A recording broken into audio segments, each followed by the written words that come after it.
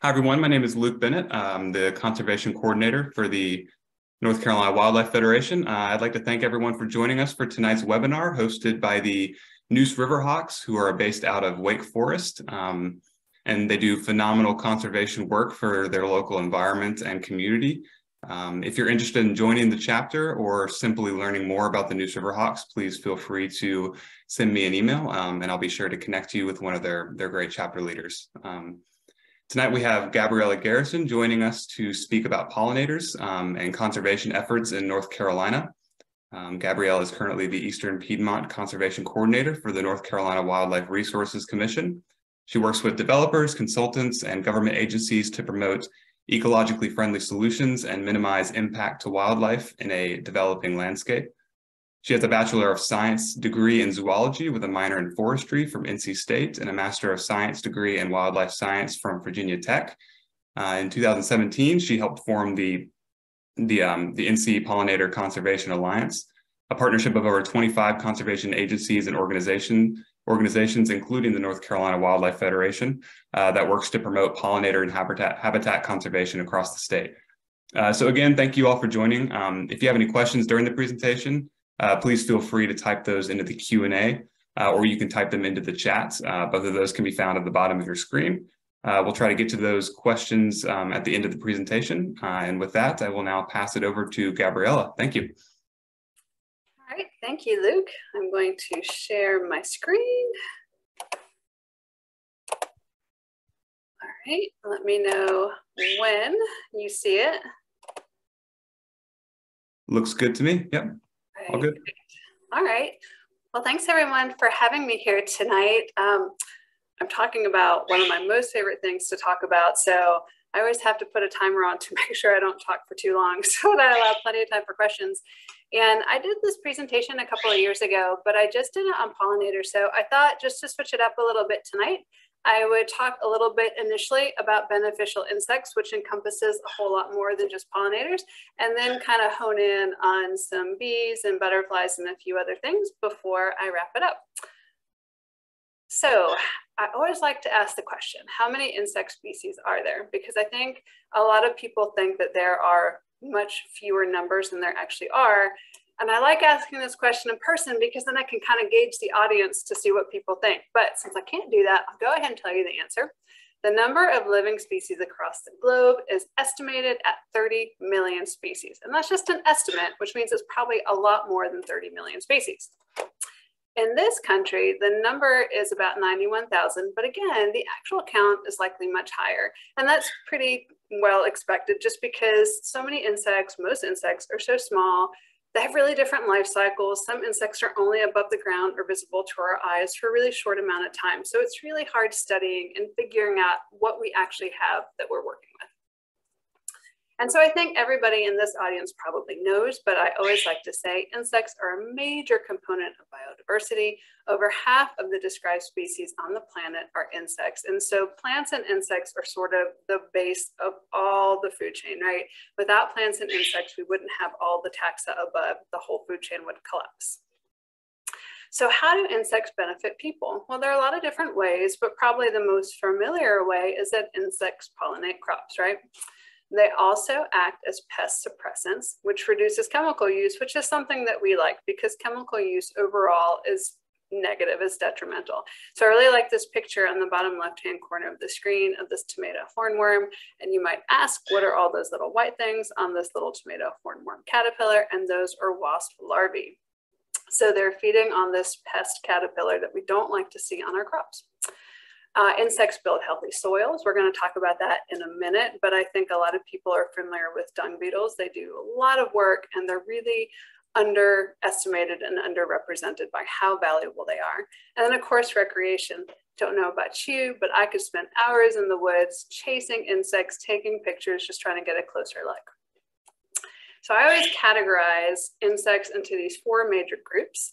We've sort of touched on most of them just now, but they are pollination, decomposition, predation, and food for wildlife. And so we're briefly going to talk about each of those categories before we, like I said before, hone in a little more specifically on pollinators in North Carolina. So decomposers, what do? Well, they feed on dead animals, right? but they also feed on a lot of other things that most people aren't aware of. They feed on the excrement of other animals.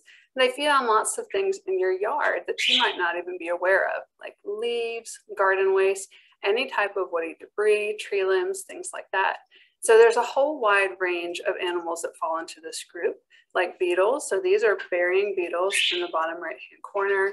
Ants, fly larvae, mites, springtails. This is a springtail in the upper left-hand corner, left-hand corner, excuse me. These are blowfly larvae. And there's been a lot of research done on dung beetles in particular, and scientists have shown that dung beetles can actually carry 100 times the weight of their body. So it's pretty impressive when you think about this tiny little beetle and how much they can accomplish in their life. So the next group, let's talk about predators.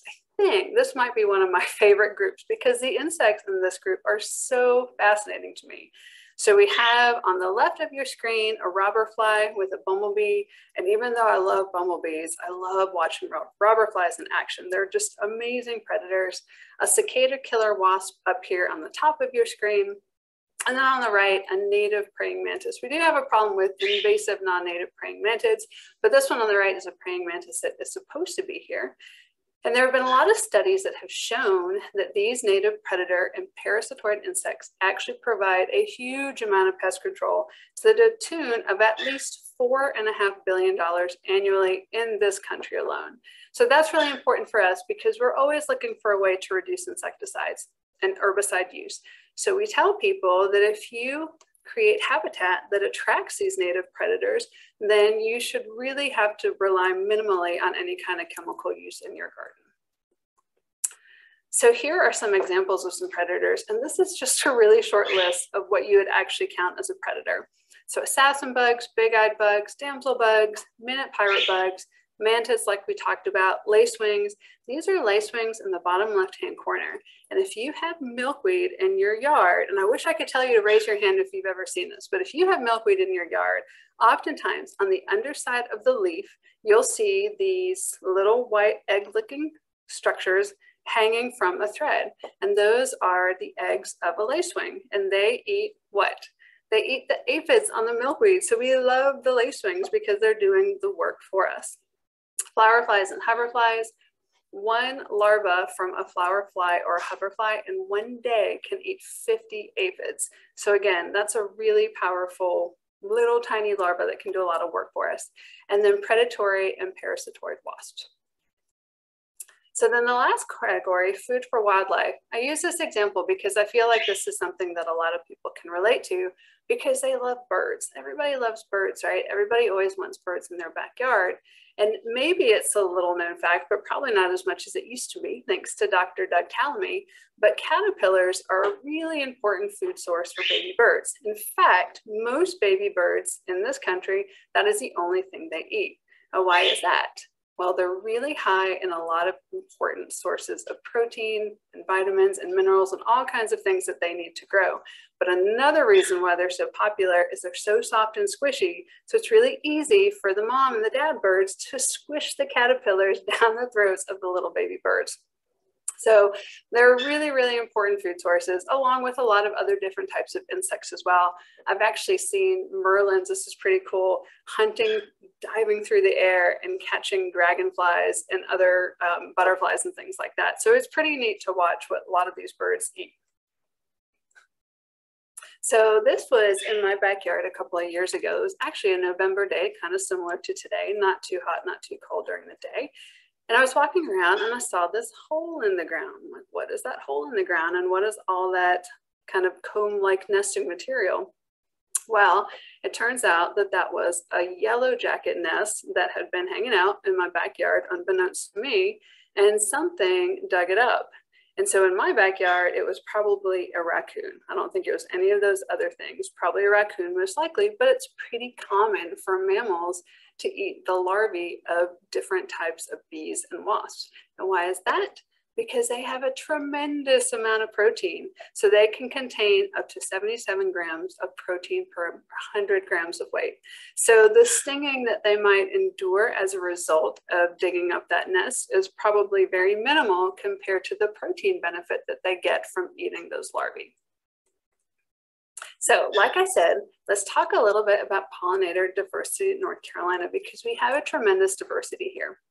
We have over 550 species of native bees. That number kind of varies depending on which entomologist you're talking to, but that's a pretty good number of what we have here.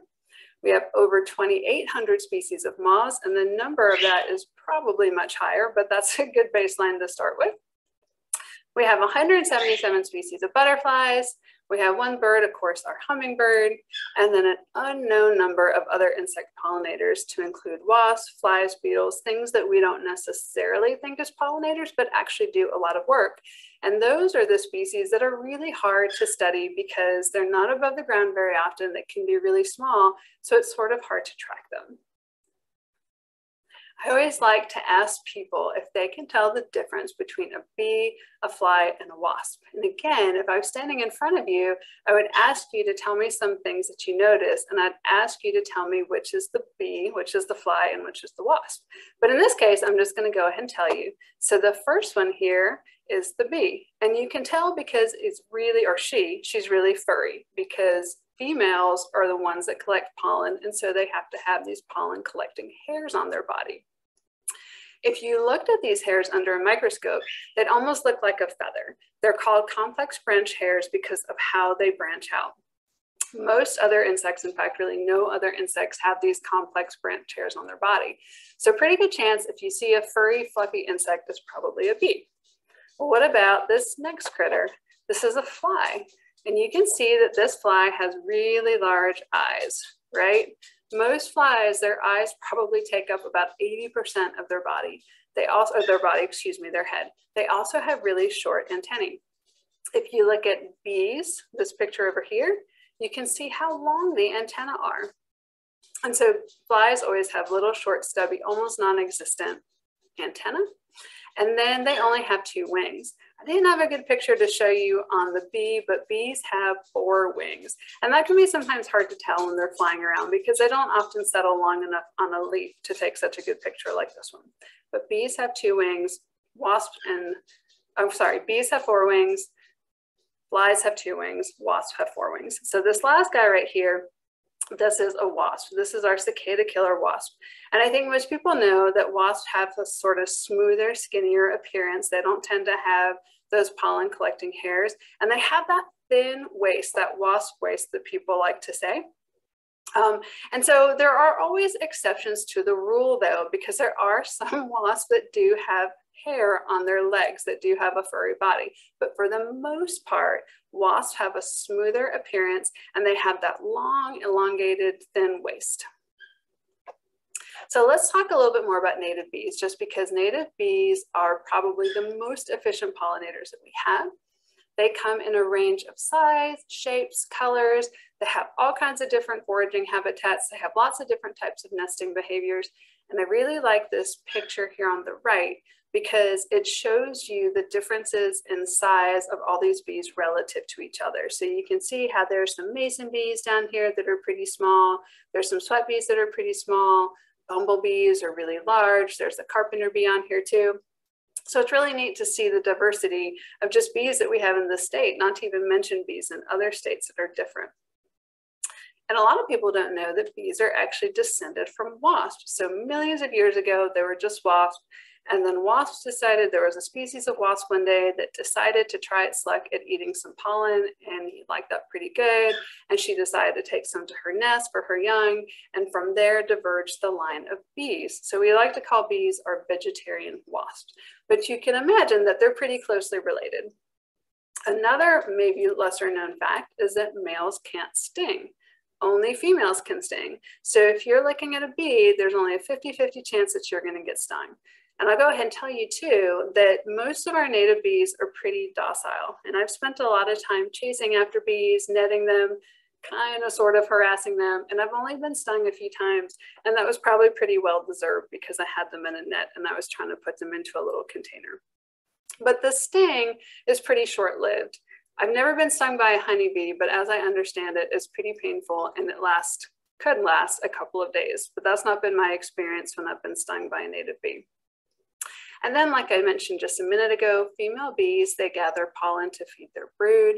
They eat nectar themselves to sustain themselves, and nectar is high in carbs and amino acids, and pollen is really valuable for its proteins and its lipids.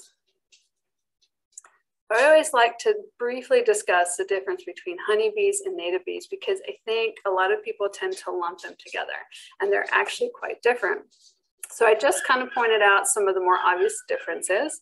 So honeybees, I think most people know, nest in hives. Everybody sees the big boxes, the hives that you can move around.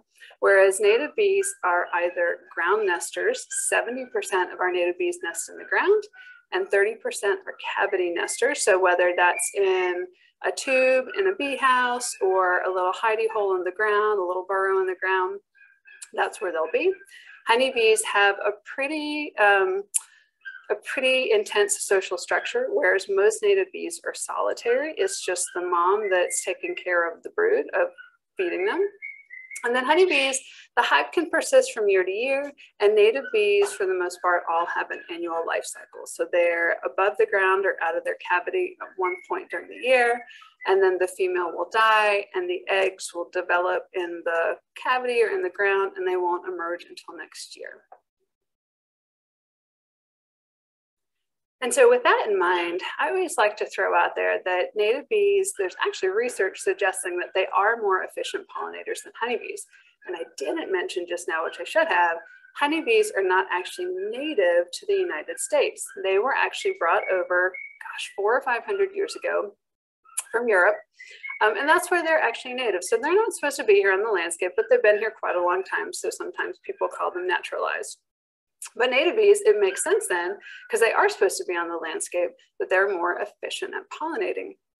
And so I really like this figure that with 1 acre of apples, it takes 250 mason bees to pollinate versus 2 hives of honeybees to pollinate.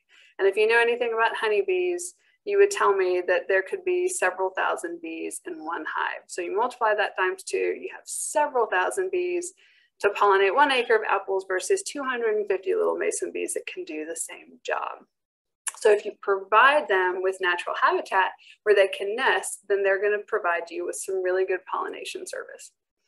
Another thing is that a lot of our species of native bees are active in cooler and rainy conditions. If I'm out in the woods and it's 8 or 9 in the morning and it's kind of drizzling, maybe 65, 70 degrees, I tend to start seeing bumblebees flitting around, but I don't tend to see the honeybees appear until about 11 or 12. So they like to sleep in a little bit until the weather clears up.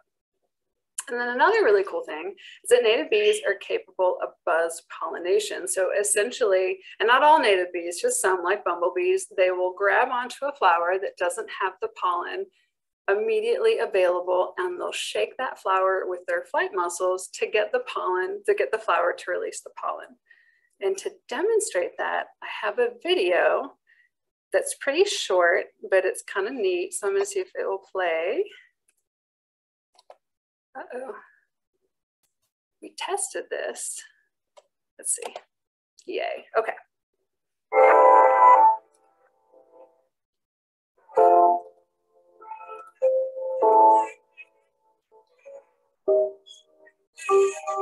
This buzzing is a secret password, the key to a lock. What this bumblebee is after is pollen. Bumblebees eat pollen. It's high in protein. But the flower doesn't want to give it to just anyone, so it hides it away in those bright yellow anthers. For a flower, that's unusual. Most flowers keep their pollen on the outside of the anther, which is the male part of the flower. Pollen is basically sperm for plants. Most flowers make sugary nectar too. They use it as bait to attract bees and other pollinators, which get coated in pollen along the way. And since bees are messy, they inadvertently scatter some of that pollen onto the female part of the next flower they visit. That's how most flowers have sex.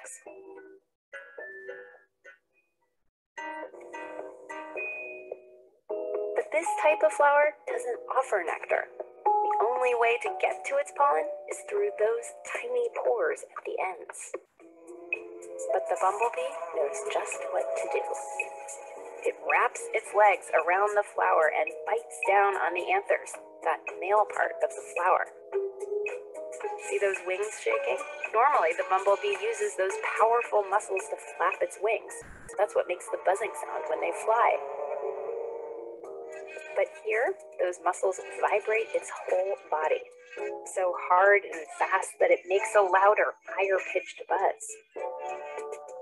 This vibration shakes up the pollen trapped inside the anthers until out all over the bumblebee. It's called buzz pollination, and you don't need a bumblebee to do it. A tuning fork will do.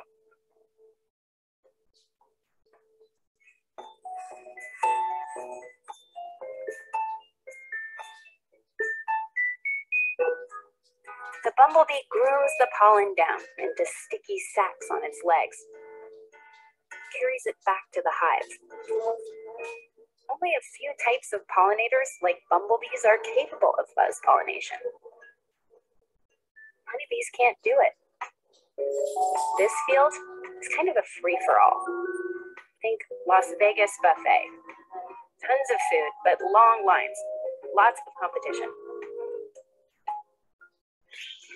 Buzz pollination is more like a private club. By only permitting pollinators that know the secret knock, the flower ups the chances that its pollen will end up on flowers from the same club, the same species. The bumblebee? Well, sure, it has to work a little harder, and there's no sweet nectar. But it's a reliable pollen stash that almost no one else has access to. Tomatoes, potatoes, blueberries. All of these need buzz pollination to reproduce. Much of the food we eat owes its existence to that buzz. Our secret password here at Deep Look, I'll be honest, it's that subscribe button. Clicking subscribe releases a cloud of goodwill. Alrighty. All right, I hope you guys like that video. I'm really excited that it worked because it only works 50% of the time during presentations. All right, so let's talk about nesting habits. So like I mentioned, most of our native bees are ground nesters. And so in the spring, oftentimes you'll see these mounds with the holes on top. And the bees will emerge, and the males will emerge first, and they'll fly really close to the surface waiting for the females to emerge so they can mate. That really freaks people out because they think that it's a yellow jacket or something that's going to sting them. And so I get a lot of calls in the spring and in the summer asking what's going on with this. How can I make them go away? Can I pour gasoline in the holes? And we always try to explain what the holes are and what the insects are and that they're really good. And that within a couple of weeks, once those bees have mated and the females have dug more tunnels and laid eggs for her young, the adults will die off. And then the young will develop for the rest of the year. So the female never actually mates her young. She collects pollen and nectar, and she rolls it up into a pollen ball, and she drops it in a chamber. And so over here, you can sort of see that illustration. The female will dig these tunnels, and each little chamber gets its own pollen ball, and each pollen ball gets an egg laid on it. And when the female is done, she'll seal up the chambers, and she'll seal up the top of this tunnel right here, and then she'll die off because her work is done. And then those eggs will hatch and will eat the pollen ball that the mom provisioned for them, and they'll spend the rest of the year developing, and they'll emerge the following year. So most of these species of bees only have a very limited time either above the ground or outside of their cavity. And I really like this picture as well because it demonstrates the difference between a bee nest and a yellow jacket nest. And so if you have something coming up from a hole in the ground, if you have a bunch of different insects coming out of the same hole going in and out, that is more than likely some kind of yellow jacket or some kind of wasp nest. A solitary bee is only ever going to have one bee going in and out of the hole. Every now and then you'll have a species that might share this entrance tunnel, but for the most part, you're only going to see one bee per hole. And some examples of these ground nesters are mining bees, cellophane bees, and sweat bees, which are those really pretty green metallic bees that we often see flying around. And so here's the little diagram, basically what I just talked about. Here is the female bee above ground. For 3 or 4 weeks out of the year, she's collecting provisions for her young. Here is the little chamber where she rests her pollen ball, and a pollen ball can take sometimes 40 or 50 visits, different visits to a flower. So it's a lot of work just to collect one pollen ball. So then down here, she'll lay her egg on the pollen ball. And at this point, she'll seal off the chamber so that nothing can get to that egg and to the larva or the egg. And then this is where the egg will hatch and turn into a larva. And then it'll pupate. And then next year, the bee emerges and starts the cycle all over again. So then what about the other bees that don't nest in the ground? Well, these are our cavity nesters, like carpenter bees. I'm sure most people have carpenter bees, bumblebees that we just saw that video on, leaf cutting bees, mason bees. And so their nesting setup is pretty similar to the ground nesting bees, except it's in a cavity. So a lot of people like to put out bee hotels, right? And so if you have a bee hotel, then you have a long tube in the bee hotel, and this is what's going on. The female, she'll start at the very end of the tube, and she'll deposit her pollen ball, she'll lay the egg will turn into a larva, and then it'll pupate. So there can be varying stages of development in the one stem, but they'll all stay here for the remainder of the year until the following year when they'll emerge from the stem and they'll be an adult and start the whole cycle over again. Now, bumblebees are a little bit different. I think my next slide, yes, I have the life cycle of a bumblebee.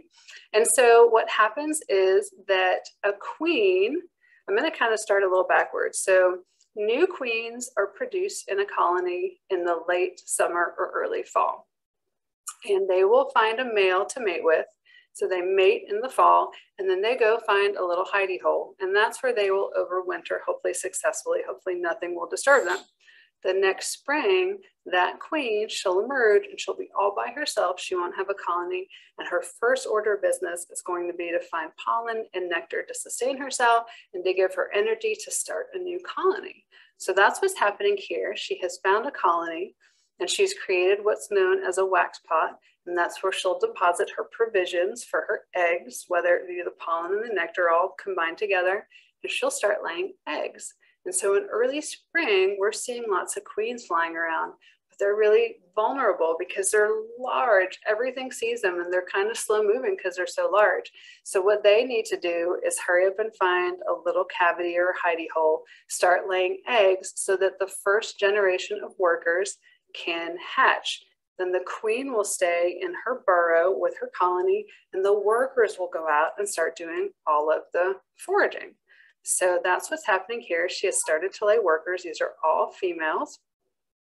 And then at some point in the late summer, fall, there's some cue, whether it be a change in temperature or if it's the shortening of days, there's some cue that tells that queen that she needs to start laying eggs to produce new queens and males. Because up to this point in midsummer, she's only been producing female workers. So when that cue hits, then she'll shift from producing workers to producing males and new queens. And that's when the new queens will emerge, mate with a male, and the cycle kind of starts over again. I hope that makes sense. It's a little convoluted, but it makes sense in my mind. So I'm going to shift now to butterflies, just because I know a lot of people love butterflies, and everybody probably knows their life cycle. It's just similar to a bee. There's an egg, there's a larva, there's a pupa, and then there's an adult. But the reason that I included this life cycle is because I have a story of when I was working with an HOA in Raleigh. This is a couple of years ago. And they really wanted to have monarch butterflies. So they called me up and said, what can I do? We want to have monarch butterflies. And I said, okay, well, to have monarch butterflies, you need to have good nectar sources, right? So you need to plant flowers that will provide nectar sources. But most importantly, you need to provide larval host habitat, which is milkweed. So I said, you need to make sure that you have good amounts of milkweed for the caterpillars to eat. They said, okay, we're on it. And I said, you don't want to use any kind of chemical or pesticide or herbicide. You want it to be completely clean and organic. And they said, got it. So they planted all the milkweed, and a year or two went by and they weren't getting monarchs, and they were getting kind of frustrated because they didn't understand. And so I said, well, you know, sometimes it takes a couple of years for the monarchs to find the milkweed. So another year goes by and they call me back up and they said, look, we're doing all the work. We're planting the milkweed. We're keeping it really clean. We're not applying any chemicals. We're even going around and we're smushing all the worms that are eating all the leaves up. And I said, oh no, Tell me what the worms look like. And sure enough, they sent me a picture, and that's what they were smushing, because they didn't understand the life cycle of the larva, the caterpillar, having to eat those leaves. They just thought that they got this beautiful adult butterfly. So I always try to emphasize the importance of understanding the life cycle and understanding what each stage of the life cycle needs to survive. I didn't talk too much about moths, because at this point I felt like I was starting to get a little bogged down in my presentation and I didn't want to talk for 2 hours, but moths could be a whole presentation in themselves. They're beautiful. And so this is a really cool picture that shows a few of the differences between moths and butterflies. And some of you, all of you might already know this, but one of the easier ways to tell a butterfly from a moth is that all butterflies have a little club at the end of their antennae. Moths can have feathered antennae, or they can be layered. They're just fuzzy. They're usually a little bit varied. They tend to have thicker, fuzzy bodies, like this beautiful Luna moth on the left-hand side. Butterflies tend to have slicker, smoother bodies, but sometimes their abdomen area can be a little furry. Moths are typically active at night, and butterflies are active during the day. Moths, of course, make a cocoon, which has silk kind of interwoven into it, or some kind of silk-like structure. Butterflies will make a chrysalis, which is usually smoother and harder. And then moths, when they rest on a leaf or a flower, their wings are typically open. But butterflies, their wings are typically closed, which is kind of cool too, because oftentimes the underside of a butterfly's wing looks completely different than the top side. So it's neat to see that variety. And of course, in nature, there are always exceptions to this rule, but these are some good generalities to follow. And then I thought it might be neat just to throw in a couple of fun facts about butterflies. So if you ever touch or pick up a butterfly, when you look at your finger, sometimes you might have a little bit of, kind of looks like soot almost, but it brushes off on your finger, and those are scales. And so butterfly wings are covered in thousands and thousands of tiny little overlapping scales. Butterflies can smell with their antennae, and they have nerve cells on their feet to identify host plant leaves. But that's not the only way they find their host plants. They rely on sight and smell, and then touching with their feet to find the host plant. So it's not just one thing in particular that allows them to find their host plant, which makes sense because, I mean, that would be pretty amazing if they only had to rely on sight. But they rely on a combination of all three of those senses to be able to find their host plant. Male butterflies congregate at puddles, moist soils, animal scat, and more. And a lot of people see this and they don't know why they do it. And they don't know that it's mostly males. And the reason is they're looking for salts and minerals because that helps them in sperm production. So it's called puddling. So if you're driving down the road and you see a bunch of butterflies congregating at a puddle, they're probably all male butterflies.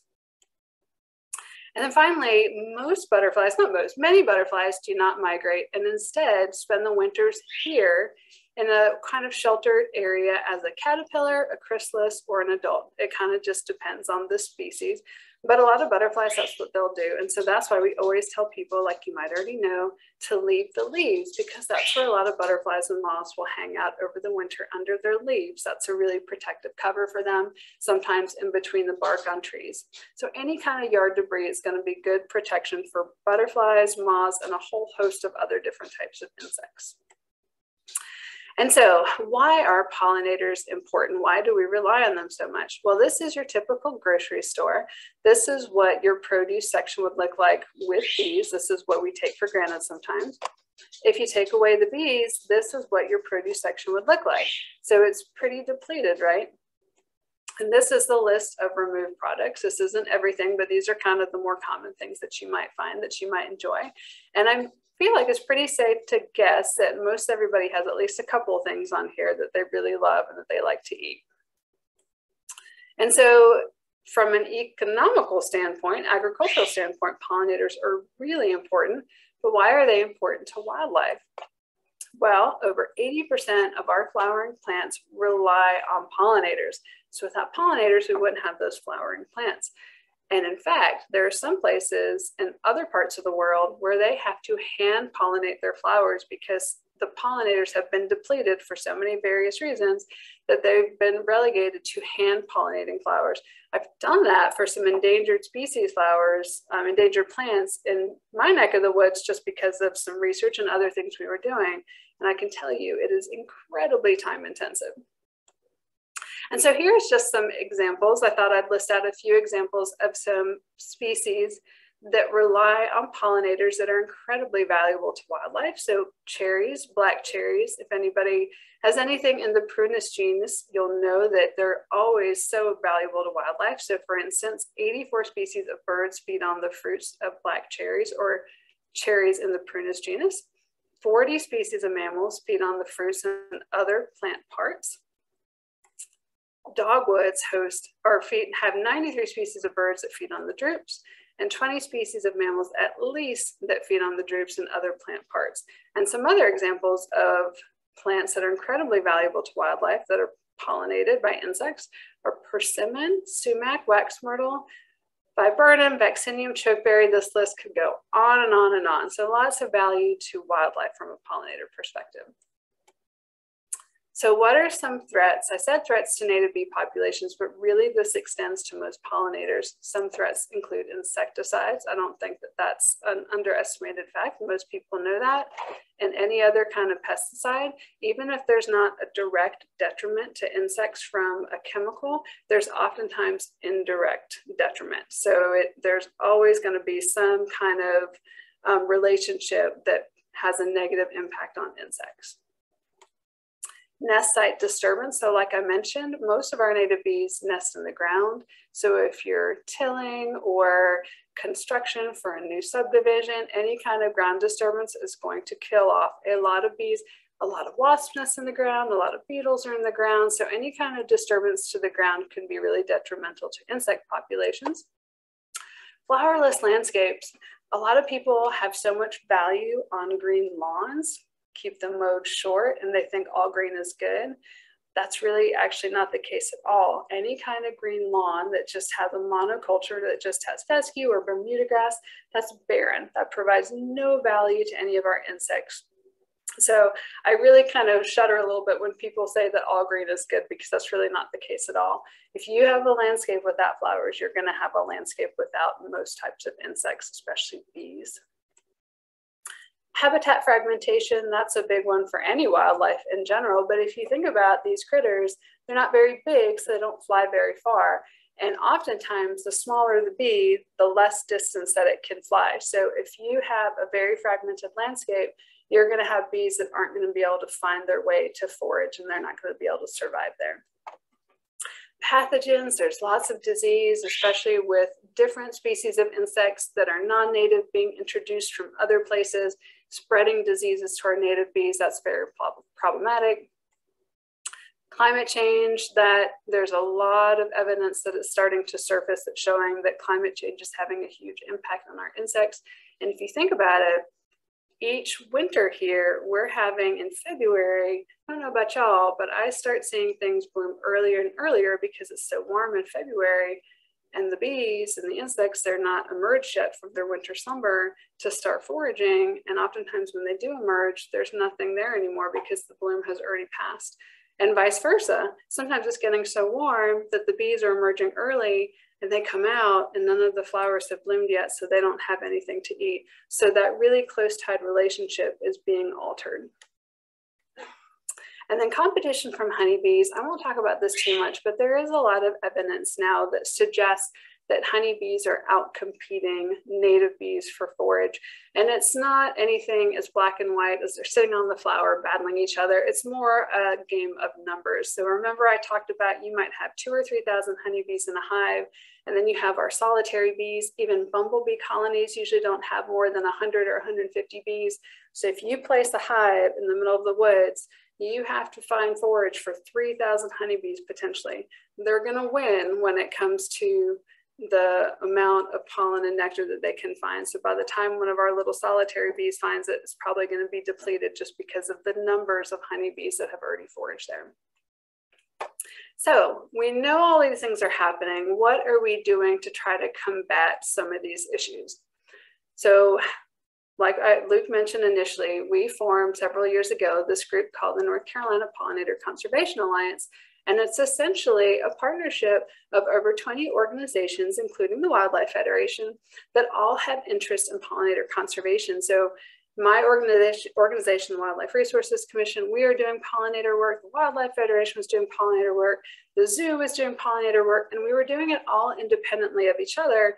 And we thought, hey, we all have the same end goal. We're all in the same state. Why don't we merge what we're doing? Why don't we talk with each other, share ideas, share funding sources to accomplish more as an organized group? And that's what we did. And so these are the active groups right now in our partnership that you can see here below. And I'm going to talk just briefly about a few of the larger projects that we're working on now. So outreach is really our bread and butter. That's really what we try to do the most. Things like presenting to different groups, educating about pollinators and native bees and habitat work and native plants. And so I put down Bugfest just because there's such a huge number of people that come through Bugfest. This last year in September in Raleigh, we had 19,000 people that came through Bugfest in one day. It's really an amazing event. If you haven't been, you need to go next September. They close the roads down around the Museum of Natural Sciences. They have all kinds of exhibits and fun, cool things for kids and adults alike to do. So we always try to have a table there. And then we've been hosting pollinator field days, both at NCDA research stations for the public. And we've also been working with some of our private landowners to have pollinator field days on their property, where we invite people to come out and to learn about the habitat work we've done there, and also learn about bee and wasp and fly ID. And so we'll give people basically nets, like in this picture right here, and they'll go out and catch what they can catch, and they'll come back and we'll identify it together. And it really gives people enjoyment to be able to put a name on what they're catching instead of just saying, oh, that's some green shiny insect. So outreach is probably one of the most important things that we do.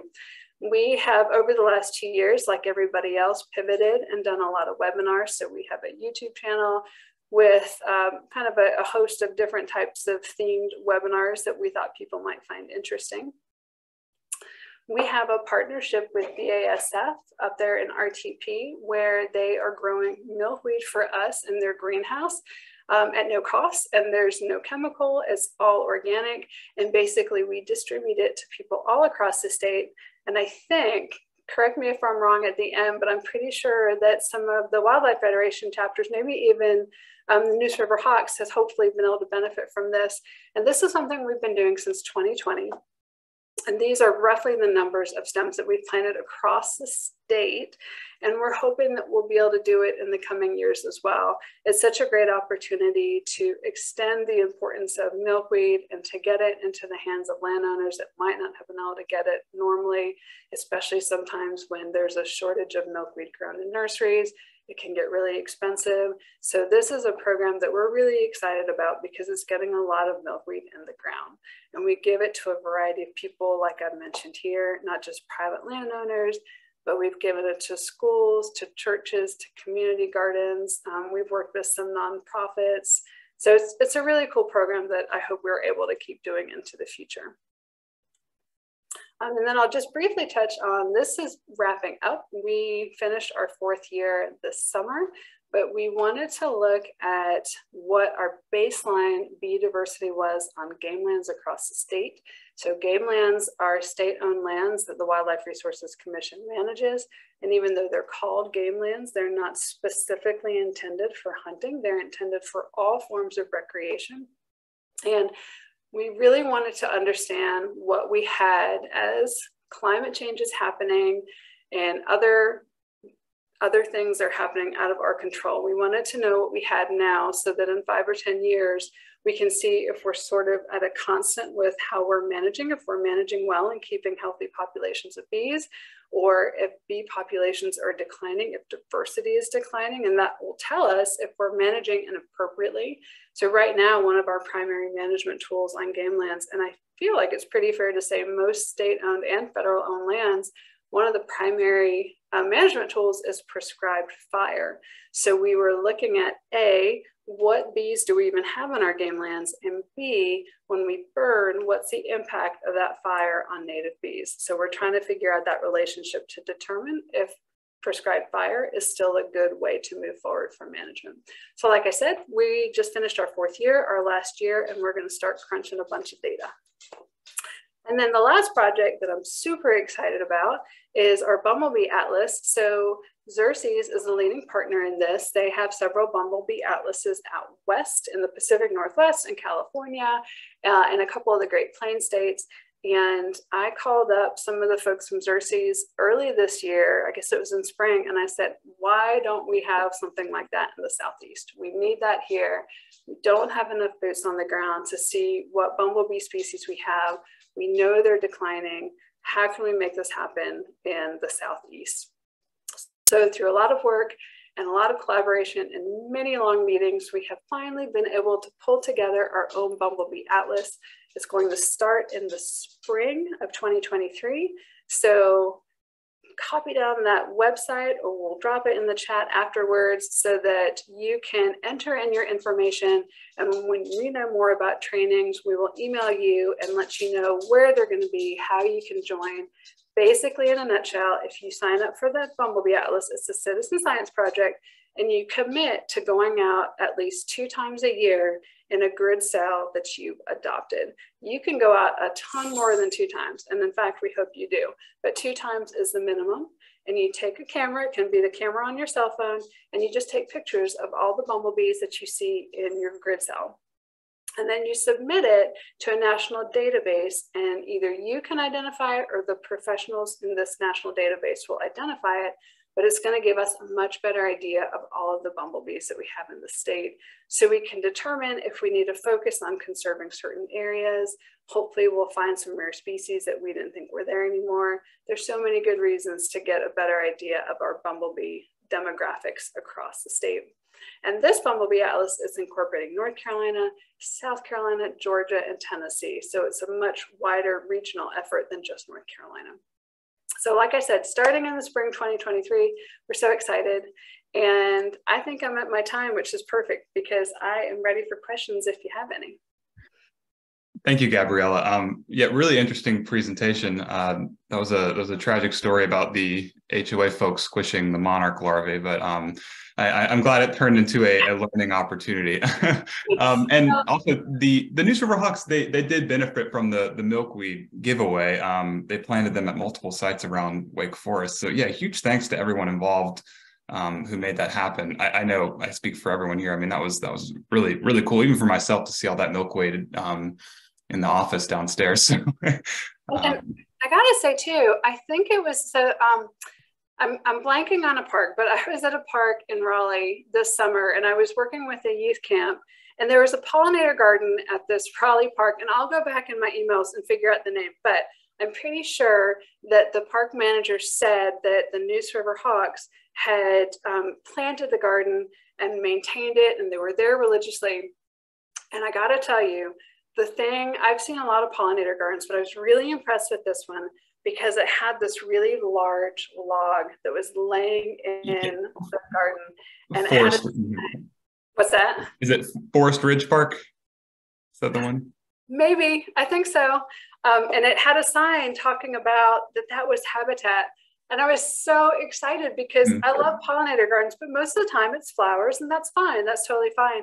But it's so important to understand that you have to have the forage and the shelter. And so for people to see that was shelter, that was habitat, it was really cool. So I was really impressed with that because I don't see that very often in pollinator gardens. Yeah, if we're talking about the same one, I've been to Forest Ridge quite a few times now, and that one really, that pollinator garden definitely takes my breath away. And I would agree that it's just the diversity of flowering plants too, but also, you know, the native grasses that serve more as shelter, and that huge log too. I mean, super cool, and something you don't really see very often. A lot of times gardens seem to be manicured to death, but this one really seemed to have the pollinators in mind as priority. Well, I guess I'll hop into the chat here. I have a few questions, but see if some other folks asked some already.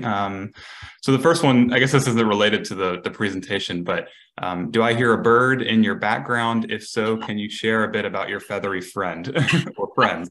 Yeah. So I put my dogs in the back room, but I can't put my bird in the back room. So he is actually a cockatiel.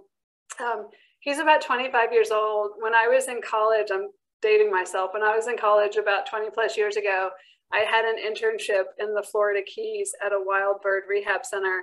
And I got a call one day about an injured bird that was in the woods. And I just assumed it was, you know, an injured wild bird. And I got there and it was this cockatiel. And it was a day after a really, really bad storm. So we're not sure if he got blown off of a boat or he got blown away from home or what his deal was, but nobody claimed him. And he was this cute little cockatiel. So I kept him. So that's my friend. That's Buddy. 5 years old, at least. We don't know how old he was when I got him, but that was about 25 years ago. You know, I feel like you should just have the bird right in the picture there for the presentations. But maybe folks wouldn't pay attention to the presentation itself. But so this next question, how does the bee seal off her chamber? What do bees use to seal off the chamber? Well, so it kind of depends on the species of bee, and I'll use probably one of the more obvious ones. So mason bees, they seal off their chamber with a combination of saliva and mud or some kind of dirt. So if anybody here has a bee hotel, go look at your bee hotel and you'll see that there's different sealants for a lot of the different tubes. And so resin bees, they use kind of sticky sap, some type of resin. So their seal and their plug rather is going to look kind of shiny and translucent, transparent. Mason bees, they use dirt and their saliva. So it's going to look like a little dirt plug. Leaf cutting bees, they use leaves. And again, it's all mixed with their saliva because that's sort of the glue that holds everything together. But if you have a leaf cutting bee in one of your tubes, then you're likely going to see little bits of leaves that are sticking out of the tube. And the same that they use for the plug, they'll use for those dividers between each chamber. And I always forget to include this. I really like the pictures. If you're ever out in the woods and you look at leaves and there's a perfect little hole carved out of the leaf. Has anybody here seen that? That's evidence that a leaf cutting bee is close by. And it's really cool. If you've ever seen one do it, you could Google it and you'll get a video, but they just sit there and using their mandibles, they have really large mandibles, and they cut these little circular pieces of leaf. And that's what they use to create the dividers in their cavities and the plug that seals the overall tube. It's pretty neat. Like I said, it depends on the species that you're looking at, but it'll be dirt, it'll be leaves, it'll be mud. Yeah, that is really neat. I just learned the other day that bald-faced hornets, they do kind of the same thing. They chew up the wood, mix it with their saliva, and use that to build their nest. And do they just keep that in their mouth, or do they fully digest it and like regurgitate it? No, so most of the time they keep it in their mouths, but there are some bees have a crop kind of similar to a chicken, but not really. And so they'll keep it in their crop and sometimes they'll regurgitate it. It just, again, depends on the species. But carpenter bees, they do the same thing. They use their saliva and kind of the sawdust that they use from excavating the wood to create the little divider and the plug in their cavities. And it's actually really cool because if you look at the divider that they use, it's almost a piece, it's like a piece of artwork because they have this perfect little cylindrical line that makes up the divider. If you Google it, I'm sure a picture will come up, but it's really beautiful. It's not just like a dirt and saliva or sawdust and saliva. It's really quite pretty. Yeah, I think it might have been a webinar with the NC Pollinator Alliance, but it was on carpenter bees, and it was showing some really great images of those, like, yeah, that perfect, like, symmetrical nesting sites. And I think there was something like it might have been a fly or something as a parasite that kind of comes in and takes over. Yeah, so I didn't really talk too much about this because I was trying to stay on target, but there are actually a lot of different types of parasitic bees and wasps and flies.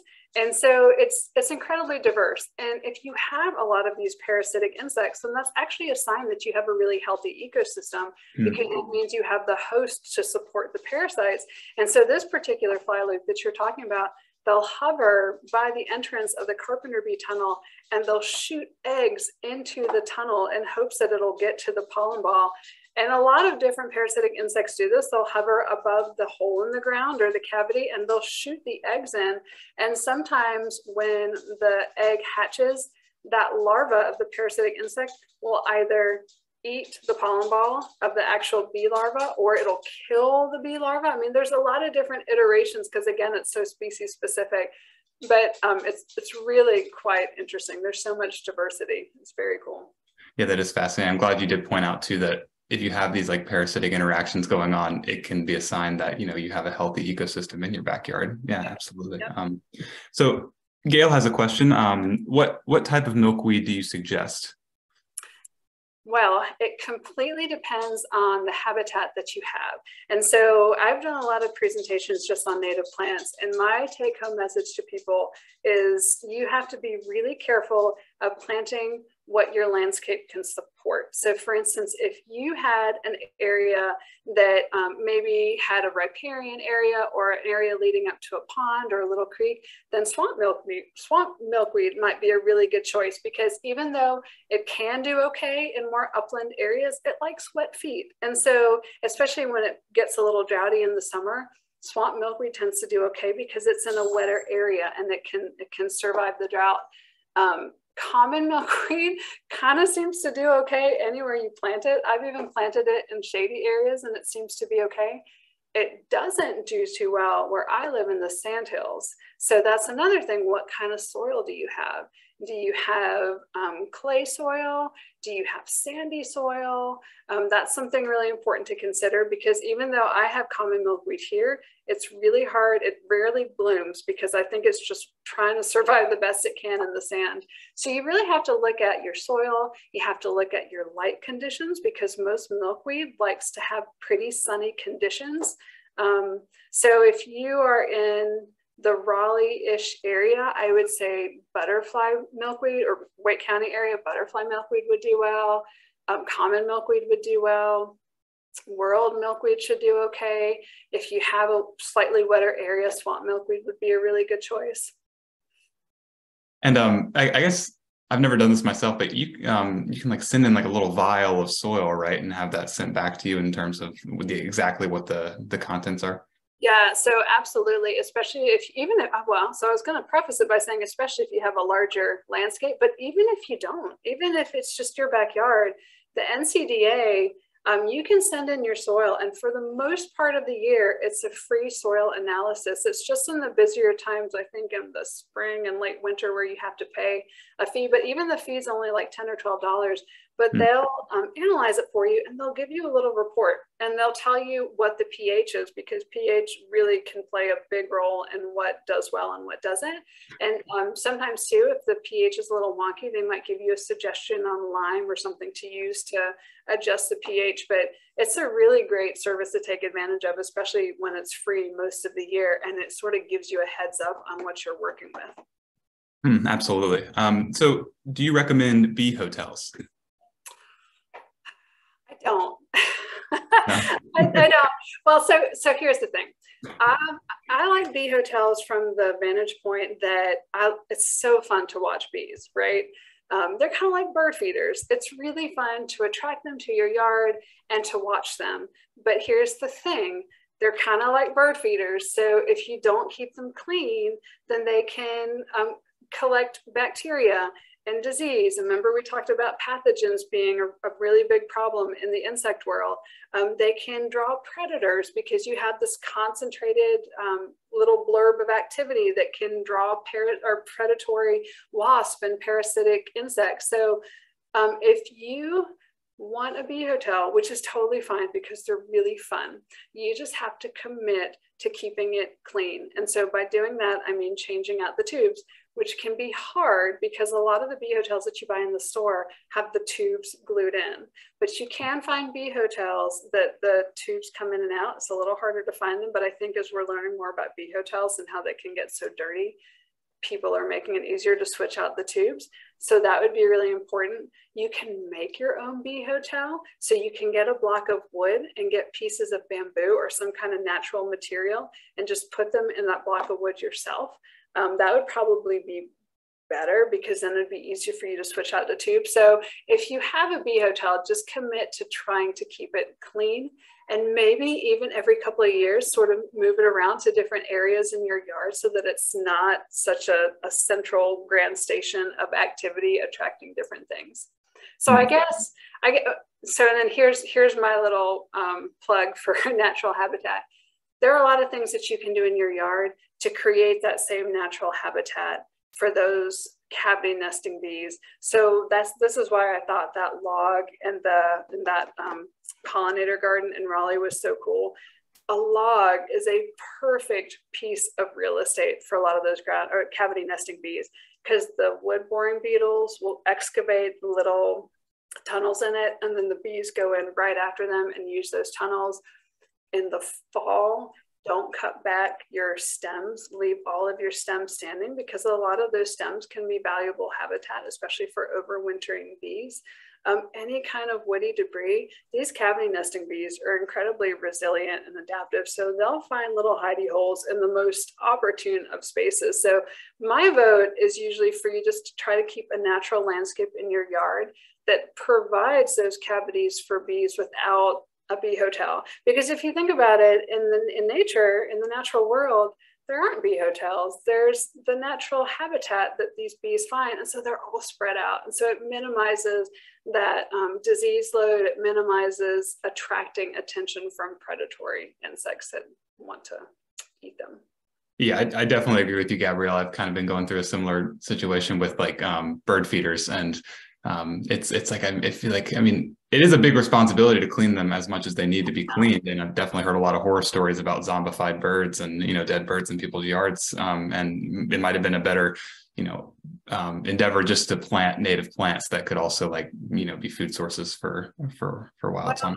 And yeah, the thing with bird feeders too, if you think about what I said, in the summertime, most birds aren't even looking for seeds. They're looking for insects. So if you provide all of those native plants in your yard, you're providing the insects, and that's where the birds are going to go. Absolutely. Yeah, that's a good point. So in the chat, we've got a couple votes for a moth program. So we'll have to put you up to that at some point. Yeah, absolutely. Absolutely. I love moths. They are so fascinating to me. So. Yeah, a little more cryptic, but yes, definitely fascinating. So, and then we have a few more questions. What is the purpose of scales on butterflies? I think it's just, it's almost like, to the best that I understand it, it's almost like armor. It provides this really good protection for their bodies, because their bodies are so delicate and they do so much work when they're flying, because they're constantly flying. So they need this structure on them to keep them intact, to keep them safe. And that's why when if you touch a butterfly, all these scales will come off, because that's their protective coating, I guess, for lack of a better word. Mm-hmm. So we have a life cycle question here, it seems like. So the female bumblebee only mates once, but can produce babies over the course of the summer from just mating in fall. Correct. So the new queens will be produced in let's say fall, just to make it easy. New queens will be produced in the fall. They'll leave the colony and they won't go back. And they'll be looking for forage to fatten up, because they're going to be hibernating, and they'll be looking for a man because they need to mate. And once they fatten up and once they mate, they can go hibernate. And the rest of the colony, the originating colony where she comes from, they die off. So that's why, come November-ish, when the weather starts getting cold, you don't see bumblebees anymore. They're not overwintering. The only thing that's overwintering is that new queen bee that just mated. Everybody else from that original colony dies off, even the males. So she is the only thing left. And then she'll start a new colony the following spring. Gotcha. I had just a few more. I don't want to take all your time, but so in your experience with public outreach events, what do people typically find the most interesting about beneficial insects and pollinators? Now, are you talking about a webinar like this, or are you talking about like at a Bugfest event where you have a table and you have different? I would say more like Bugfest or the Pollinator Field Day. So what people have really liked, doing the netting at the field days, people love that, because it's one thing just to see insects kind of whizzing by your face, maybe landing on a flower. It's a completely different thing to net one, put it in a little vial, and be able to identify what it is, and to be able to point out different features about it. When you put a name on that insect, it gives a whole new meaning to that insect. So being able to up close net and handle insects, that's really big.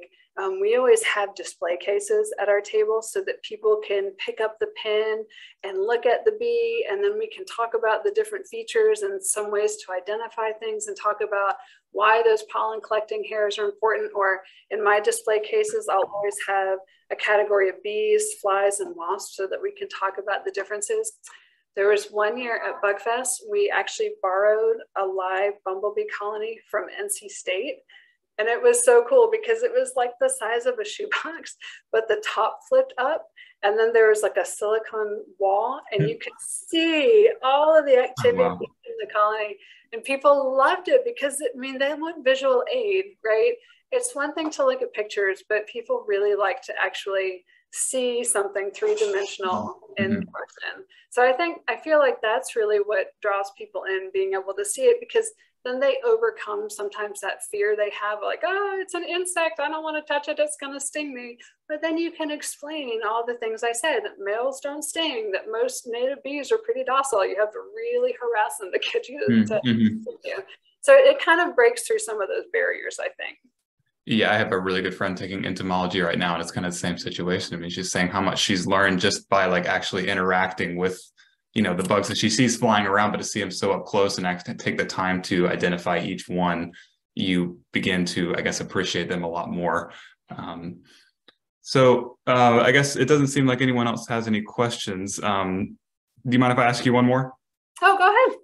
So, so when it comes to conserving, you know, pollinators, beneficial insects that are at risk, where do you think there are the most gaps in research? So like what really needs to be studied if we want to maximize conservation success? You know, I feel like, so there is a lot of good research out there. There's on bumblebees, because bumblebees are easier to study, because they have a colony that's long-lived from the spring through the fall. It's easier to follow them. They're a little slower moving, but all of our other native solitary bees, really hard to study, because you're talking about one species of bee that might only be above the surface for 2 or 3 weeks, maybe less than that. And each of these species, these 550 species of bees, they're all active at all different times of the season. So some are only active in the spring, and some are only active in the fall. And, you know, the males are the most short-lived, because their only job is to mate. When they mate, they're done, they die. So they might only be above the surface or out of their cavity for like a week or two. The females, they have a much harder job, because they have to provision all the pollen and the nectar for the brood. But even then, they're still in their cavity or under the surface, provisioning and digging the tunnel. So with our solitary bees, it's a really hard thing to research, because they're so elusive. And so we know that we're seeing a lot of decline. We know that we're seeing a lot of decline with bumblebees.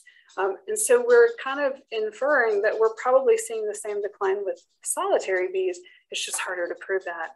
And so the topic about this relationship, this potentially negative relationship with honeybees, we've been able to document that in bumblebees, but we can't document that in the solitary bees, because how in the world do we do that? We can't even barely document their population level. So I would say, and it's not that it's research gaps because we don't have enough people looking at it. It's just research gaps because it's really hard to do. It's really hard to follow around a solitary bee. So we have a pretty good idea of what their life cycles look like, but it would be really nice to know the impact that honeybees are having on them. It'd be nice to have a little bit better idea of the impact that some of these pesticides and herbicides are having on some of the solitary bees. Because again, we know we're starting to determine the impact they're having on bumblebees. And so it's probably pretty similar as to the solitary bees. It's really hard to document. It's really hard to know. So those are some pretty big research gaps, I guess. Yeah, absolutely. Well, thank you very much, Gabrielle. This is really informative for myself, and I'm sure it was for everyone who attended. And yeah, I guess we're all set unless there's any other questions. I don't see any more in the Q&A. And I mean, I had my contact information up there. So if anybody has any questions or follow-up, please feel free to email me. Always happy to chat. That sounds great. Thank you very much. You're so welcome, everybody.